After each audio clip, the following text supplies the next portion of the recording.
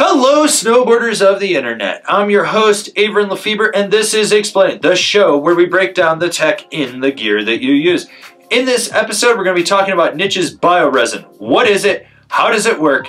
And do you need it? So Bio Resin is just a more organic and recycled resin that Niche is using in their snowboards for their construction. Now, all snowboards have resin in them as they layer it together. It's the glue that binds everything, right? But bio resin, as I said, is made out of recycled material so that it's a little more environmentally friendly. It's pulling from these waste streams. So you've got recycled paper pulp and biofuel to make this up. It's part of a green initiative to make snowboarding a little more environmentally friendly. And let's be real, snowboarding is not environmentally friendly. Now, some people say this is greenwashing.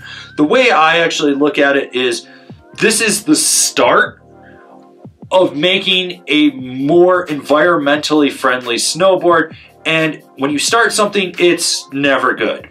It's never exactly where you want it, but it can progress, and this technology will build on that, so down the road your snowboard isn't sitting in a landfill 400 years from now after your 5th generation of child is now fighting for water in the waste wars of the apocalypse.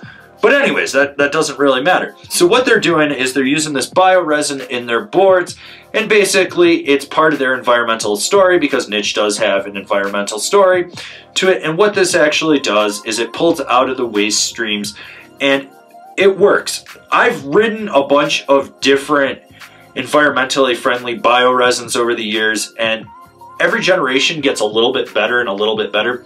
This one is better than 10 years ago when Niche started, and you notice that. It's a little bit more durable. It's still not as durable as regular resin. I'm not going to deny that. It's not as strong in the grand scheme of things. It does not last as long. I will be honest with you on that. But it will last, for most of you, the length of your board. I don't know, if you're running into rocks, it probably won't. So with that said, do you need it? No, but if you're trying to be a little more environmentally friendly and you're trying to do your part to just lessen your impact on the environment, then yes, you probably need it. Now, some people say it's greenwashing, and I was like, no, it's like green introduction in my opinion, and that's where I keep it with this. I think that there are better epoxies out there. I think that we will see better chemical compositions coming out down the road as well. I think that it works for this board. Now, they claim that it makes the board a little more snappy and lively. I think that to an extent that is true.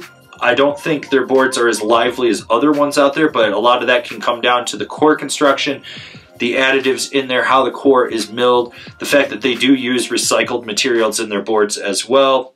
Overall, do you need bio resin in your board? No. Now, are you probably getting bio resin in your board? It depends on who's manufacturing it for you, but there are other manufacturers using it and they're just not marketing it. So be aware that you actually are probably riding something or have ridden something with this and you didn't even know it.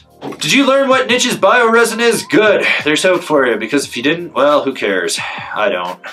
Anyways, if you're new here, remember to subscribe, click the bell, get those notifications. That way you're not missing any of the videos we got coming out for all you snowboarders of the internet. And if you really like what we're doing over here, do you want to support us further, swing on over to Angry Snowboarder VIP and become a member. Sure, I could tell you more here, but I got a video over there that explains it so much better. As always, I've been your host, Avran LeFeber, and well, I've got to continue to be your host because I'm not going to have 5 generations of children. Probably sterile. Must be all that Mountain Dew I drank back in the 90s because it was extreme. Anyways, I'll see you in another video.